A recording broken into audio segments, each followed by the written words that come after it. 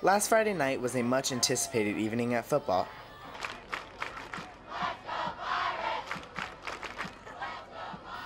There was even more at stake than a win at a game of the season. Chick-fil-A teamed up with Braden River and Lakewood's SGA and put on a little friendly competition.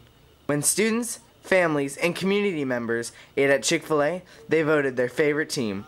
Chick-fil-A representatives came to the game Friday night to present the winner of Chick-fil-A's Spirit Award. The winner received a percentage of money made from the customers who voted. The second place school received $500. The store with the most spirit brought in total sales in the amount of $10,584, which means Chick-fil-A will be presenting them with a check for $2,116.98.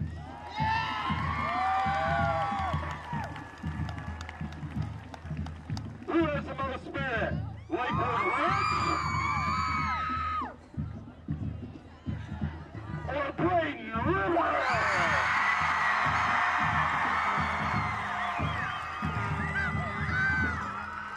In the moment we've all been waiting for. The winner for this year's Chick-fil-A Spirit Week contest is...